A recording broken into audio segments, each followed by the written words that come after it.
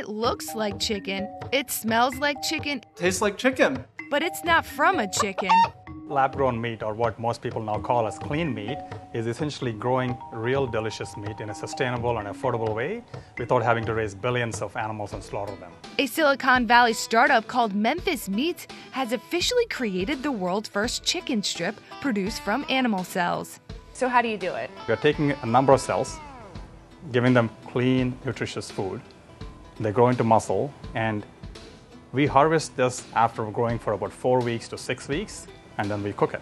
Uma Valetti, the company's CEO, says they have also successfully produced duck and beef, and they hope to be on supermarket shelves soon. Our goal is to put products that consumers could buy at prices they normally would see for meat in the next 5 years. Valetti says he came up with the idea while working as a cardiologist.